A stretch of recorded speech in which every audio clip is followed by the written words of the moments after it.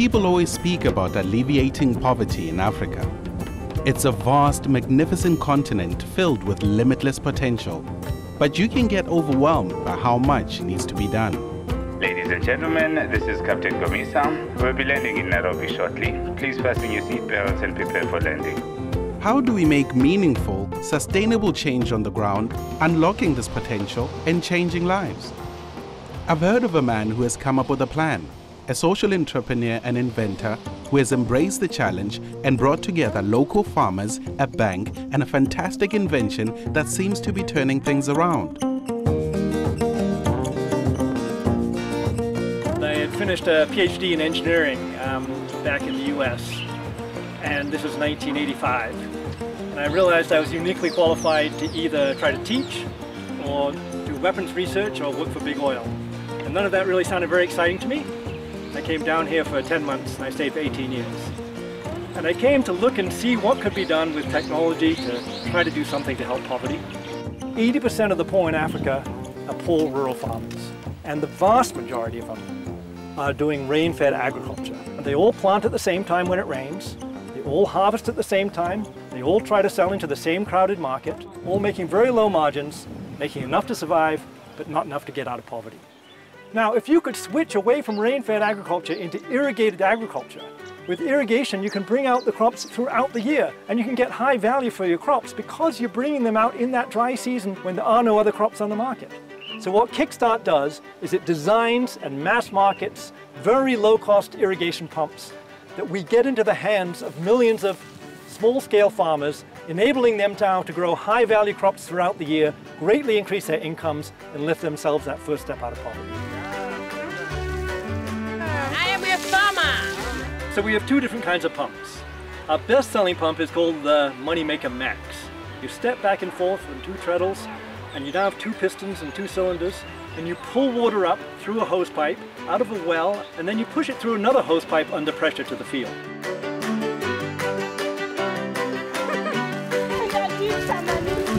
Now that's good, but that's $170. So we said, can we make a lower cost pump? And so this is when we invented something we called the Moneymaker Hip. Now we call it a hip pump because it looks like a hand pump, but it's not actually operated using the arms. Instead, it's operated with a sort of rocking motion, something like this.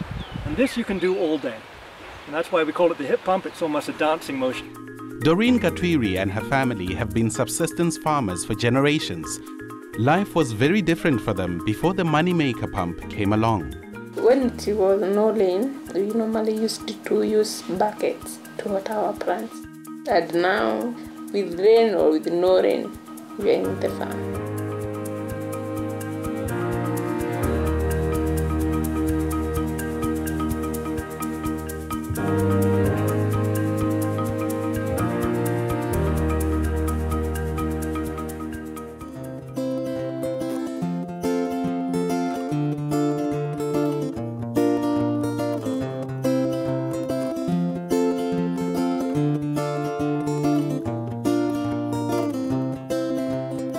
It has really changed our life.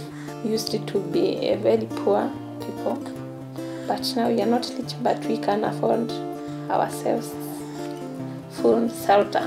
Yeah.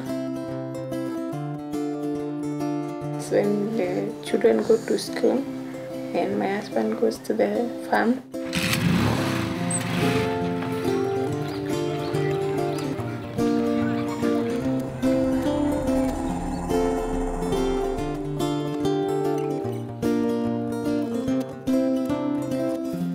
is that okay? Exactly. And then You can tide with that one. this is good. Yes. It's good. Say I'm a good student. Okay, I can do that. Yeah. Yeah? Yes, like that. Yeah. So the whole day, this is what you do. Yeah. And then when you go dancing, then your hip is good because then you have to. When you dance, joint. right? Juu wakati sikuwa na Moneymaker, nilikuwa na harvest kidogo sana. Sasa hata wakati sikuwa na Moneymaker, ningeachana na ukulima. Lakini wakati sasa nilinunua Moneymaker, nikawa na bidii ya kufuatilia hiyo farming sasa.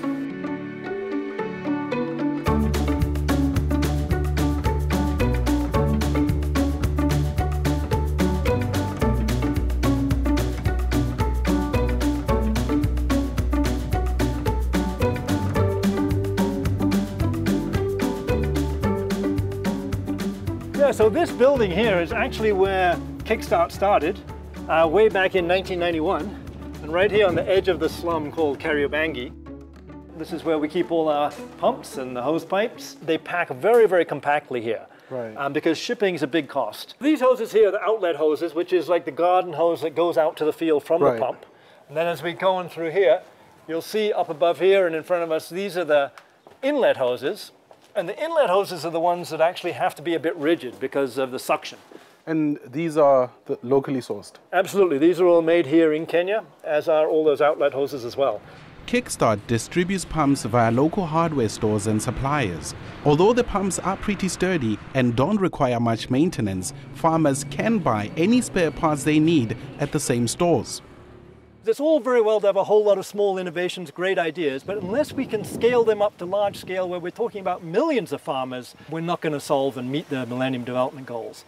In our case, of course, the poverty goal, but also the education goal. And this is precisely where the kind of finance that Citi is giving us is enabling us to scale up on a much more rapid pace. Citi has been a catalyst and an enabler of progress in multiple ways in this country. It's a $2 million funding line that we've given to Kickstart as Citi, which enables them, in short, import and distribute pumps. We still are a developing part of the world. If you look at the high unemployment rates, if you look at the high level of farmers on a subsistence basis, empowerment is a key focus for the bank. Empowerment is a key focus for, I believe, any industry or any financial institution. The line of credit from Citi was very, very useful in terms of allowing us to buy more pumps into our working capital. We order from our factories in China, and of course it's about a month to ship a pump from China to Africa. We help Kickstart with an array of services. Basically, we help them with all their global banking needs. We provide them with financing needs, so a line of credit that helps them make their operations sustainable. This line of credit helps them bridge the gap when there is a cash flow crunch. We provide them with foreign exchange sourcing, and we provide them with cash management.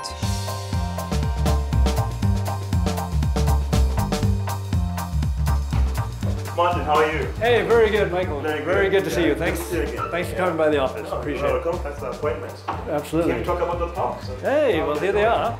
We've sold over 240,000 of these. We're selling about 25,000 of these a year right now across Africa. And over 80,000 of those have been sold here in Kenya.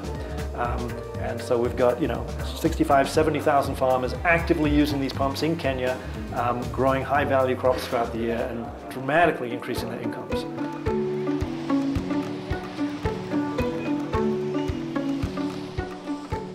The city is such an important place for small-scale farmers like Doreen and Isaac. It's where all the trade and action happens and where their largest customer base lies. With Nairobi's population at over 3 million, it's a trading environment they cannot afford to ignore. Watch out. Okay, cool. The traders here at the Fig Tree Informal Market at Ngara, in the center of Nairobi, buy some of their produce from small-scale farmers on the outskirts of the city.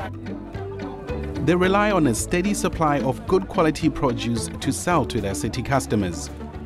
The moneymaker pumps are an essential part of this trading cycle.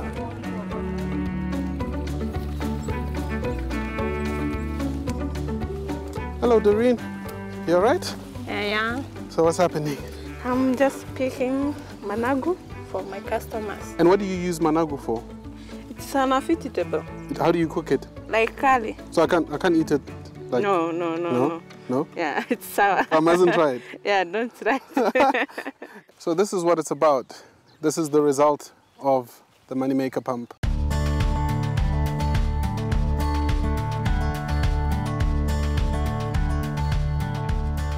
Before moneymaker, we used to travel to our farm with bicycle, but now we have a motorcycle.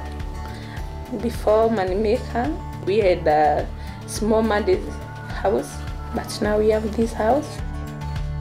Before moneymaker, we had 1 child, and now we have 3.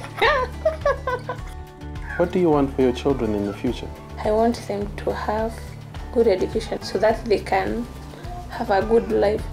To date, 170,000 families have literally taken that first step out of poverty as a result of using our irrigation pumps.